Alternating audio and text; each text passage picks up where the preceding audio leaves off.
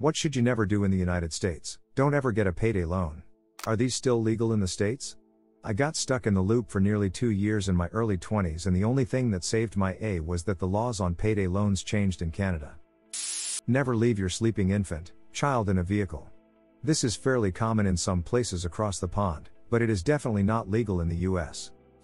Go to Times Square on New Year's. The experience is so not worth it. It's romanticized for some reason. Get out of the vehicle during a traffic stop. I did not know this. Here in Australia we are perfectly okay to get out of the vehicle unless the cop says otherwise. Once I rolled through a stop sign in front of my college dorm and had parked and was out of my car before the cop pulled up behind me and screamed for me to get back in the car. I hadn't seen him at all and the lights weren't on until I was already out of my car. He was so angry and was asking why I got out of my car. Don't get out of the car after police asks you to stop. My old chemistry professor made that mistake on holiday. They pulled a gun on him. Walk onto someone's property without permission, or knowing the owner. It's cool in many places around the world to be able to go wandering through the countryside. It is not cool in the U.S. You might end up getting arrested, held at gunpoint, or shot at if you're really unlucky. Call a mixed person colored. It doesn't mean the same thing as it does in South/East Africa. Don't take pictures or record videos of strangers' children. I've had to warn many people coming over from Asia about this. Some have ignored me and it has led to screaming and threats. If a cop pulls you over, don't get out of the car, place your hands on the wheel and wait, they will come to you. Also, turn the vehicle's ignition off. Remove your sunglasses. Turn off the radio. Roll down your windows, particularly if they are tinted. Turn on the interior lights at night. And don't reach for anything in the vehicle without being asked to do so, and even then announcing your intentions. My rental paperwork? Yes, it's in the center console. Don't underestimate the size of the US. Apparently some people think it can take only a couple hours to go to locations states away. Think that you can pee in an empty alley on your way home from the bars. A surprisingly large percentage of my European acquaintances have had a great experience of spending a few hours early morning hours in the drunk tank in various American cities, because it's really not that big of a deal in most of Europe. I'd add that it's illegal to consume alcohol in most public spaces, sidewalks/parks, in much of the US. Exceptions: New Orleans, beer/wine and Denver parks. Try and bribe a police officer. Not just bribery. Apparently in some countries, if you get a ticket for something you can actually pay the fine to the police officer on the spot. NFL kicker and Raiders legend Sebastian Janikowski was arrested and almost deported back to Poland for trying to bribe a police officer, until he convinced the court that he just thought that's how it legitimately works. Do not run or move fast and unpredictably when stopped by cops. Sorry, reading this as a non-American is so weird. It's like you're talking about what to do if you come across a bear. Don't try to cheat the IRS. They will laugh your life into oblivion. There are 3 things all wise men fear: the sea and a storm, a night with no moon, and a jilted IRS. Engage with someone acting like a crazy person on the road.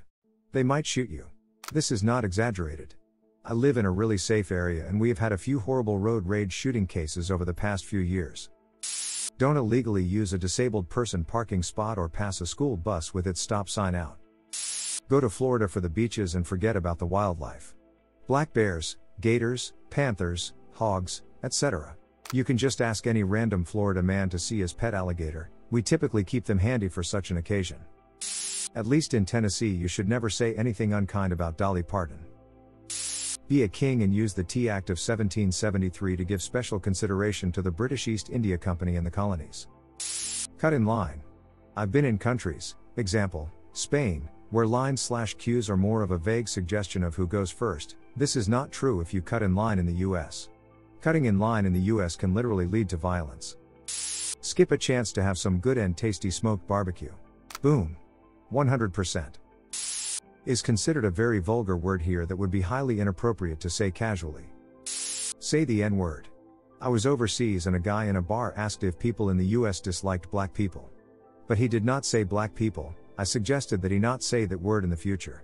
I knew this guy who had come from Poland a few months prior, and kept saying it casually. I delicately brought it up. Turns out his English teacher in Poland taught him that was the regular word for black people. Don't assume because you visited NYC that defines the rest of the US. Don't talk to your wife about trying New York pizza in Arabic on a plane to New York. Do not trespass onto other people's land and don't engage in road rage. Both are higher stakes than you probably think. Apparently getting out of your car during a traffic stop. Never F with Floridaman. He will beat you with experience every time. Don't get out of your car unless asked when stopped by the police. My Balkan friends all just hop out to talk to the cops when pulled over in that part of the world. If you did that in the U.S., you'd probably get shot. Don't base your entire opinion and generalization of the country just from one part or particular region. Cultures, values, and people are so different all over the US. Yeah, LA is just a wee bit different than Alabama. Assume everyone has a gun. Not assume that everyone has a gun. Blackface.